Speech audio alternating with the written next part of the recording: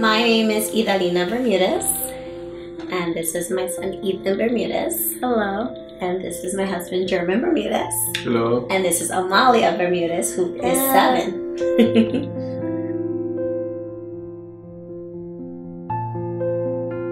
We find out about Amalia special needs. When Amalia came out, I raised her, and then automatic the nurse and the doctor just kind of face down, like they feel bad because she has Down syndrome. And then, how did you feel at that moment? well, it was tough.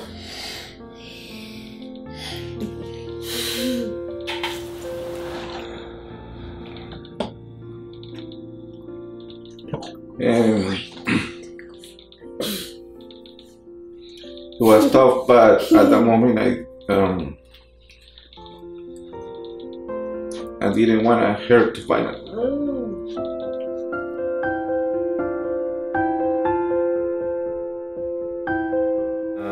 Amalia came, and then the doctor told us.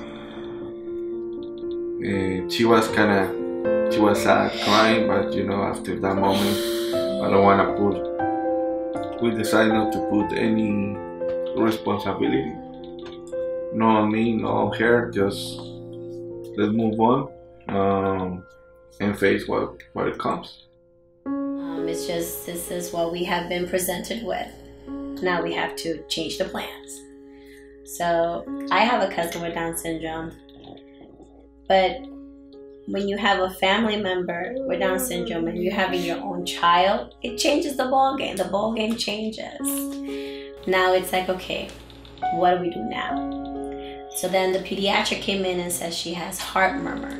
Children with extra chromosome always come with a little, what she called it, with something damaged.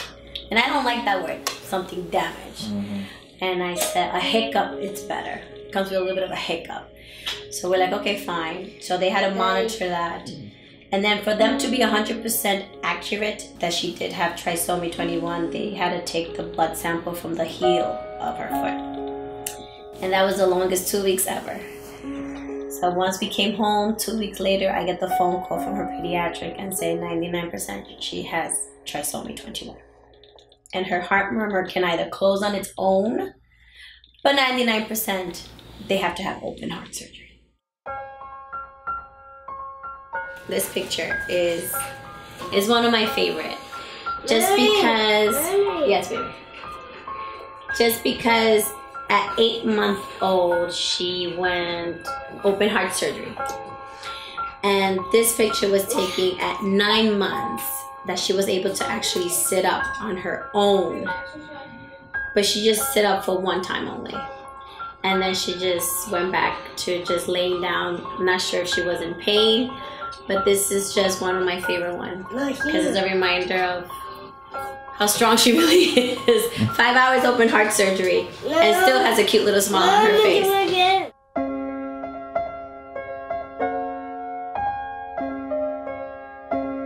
One of the most challenging of having a child with special need is having that child reach that goal at a certain age.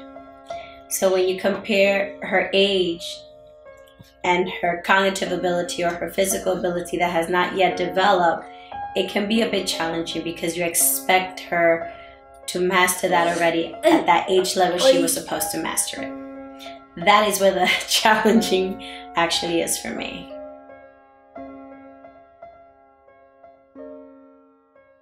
She is full of love and joy. What makes me enjoy her the most? Her dancing, her love for music.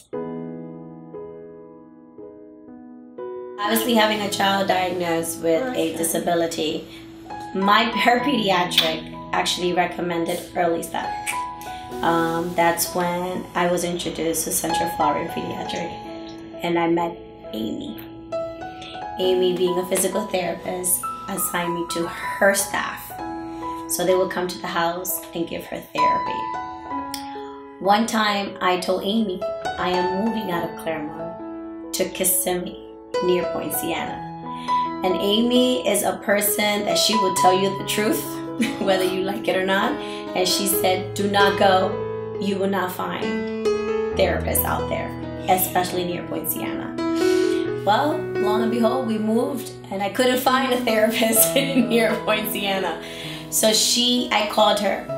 And Amy is always willing to extend her helping hand no matter where you're at. So she had one of her therapists travel from Claremont all the way over there to give Amalia speech, PT, and OT for at least an hour and a half, twice a week, just so her body and her muscles can have that memory of what therapy is. A child will always learn and grow if there's a connection with that therapist or with that educator or with that teacher. Her physical therapist, Morgan, was the one that connected with her. That allowed Amalia to go from a wheelchair from the age of 3 to a walker from the age of 5 to 6 to taking her first walking step at the age of 7 on October 3rd, 2017 at the Dream Academy at the school that's located in the same plaza with the Dreamplexes is where Amalia took her first step. My name is Morgan. I'm Amalia's physical therapist assistant. When she started walking back in October, I quickly grabbed my camera so I can capture it for Mom. I was just filled with happiness. I cried happy tears. I was excited. As her therapist, she's become my family, and I feel like I've become their family, and we've just created that special bond. So for me, it was just as exciting as her mom and dad getting to see her walk. Is the way that I felt when I first saw her take her first steps by herself without any assistance. So that was a very proud moment for me as her therapist.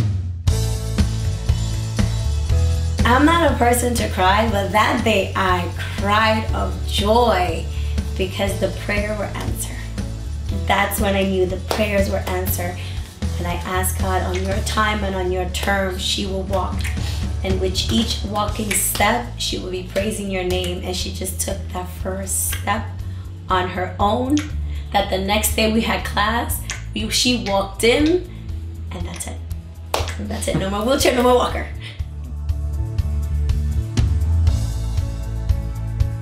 When you have a sister or brother, you gotta protect it, your brother or sister.